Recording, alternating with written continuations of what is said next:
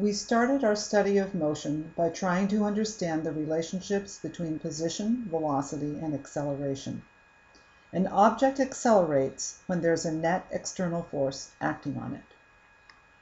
Newton's second law of motion states that the sum of the outside forces on an object is equal to the mass of the object times its acceleration. The Greek letter capital sigma denotes sum. External forces mean that an object cannot cause itself to accelerate. We'll talk more about this when we get to Newton's third law. Let's start with two problems from your textbook, with a block accelerating horizontally across a flat tabletop. Here's the first problem. Two forces, 50 newtons and 30 newtons, act in opposite directions on a box. What is the mass if its acceleration is 4 meters per second squared? The block accelerates when it's pushed across the table, but what about the vertical forces acting on it? Obviously, the block has weight, but since it doesn't accelerate vertically, the downward force of the earth pulling on the block must be equal to the normal force of the table supporting the block. So the normal force is equal to the weight, mg. Now let's solve the problem.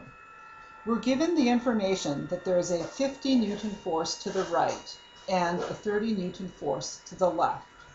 The box must accelerate in the direction of the larger force. So the acceleration of 4 meters per second squared is to the right, which we'll call the positive x direction.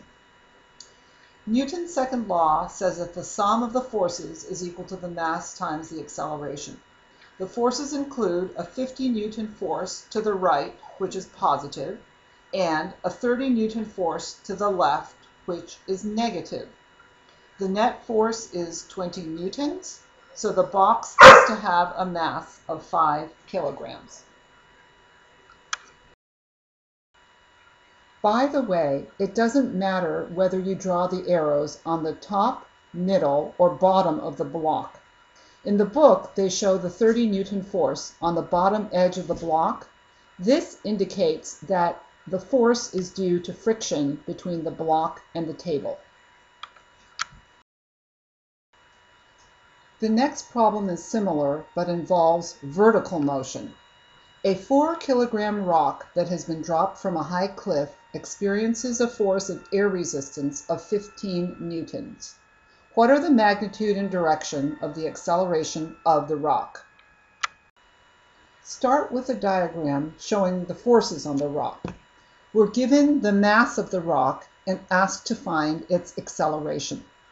Since they tell us that the rock was dropped from a high cliff, we can guess that it's accelerating downwards. They also give us the hint not to forget the gravitational force acting on the rock. That's its weight, mg, which is 40 newtons.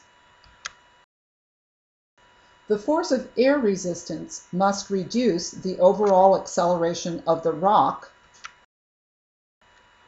So the force of air resistance, 15 newtons, must point upward.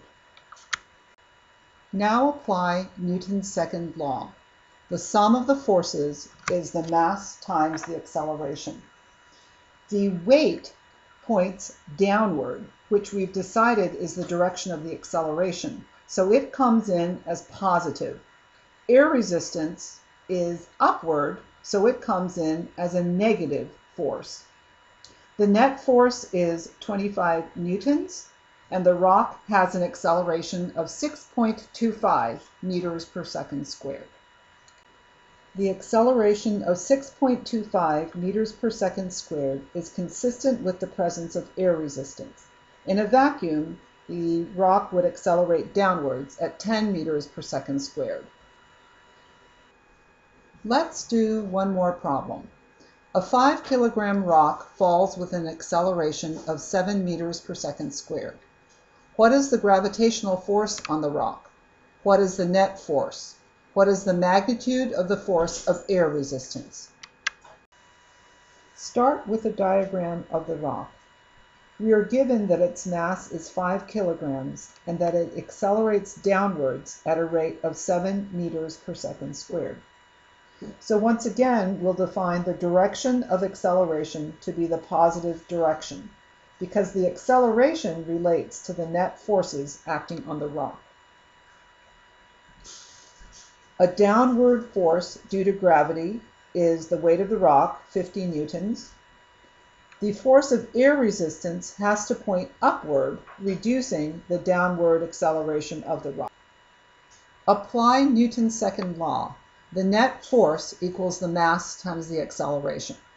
The net force equals 5 kilograms times 7 meters per second squared, or 35 newtons. The individual forces include the weight, which is downwards in the positive direction, and the unknown force of air resistance, which is upwards.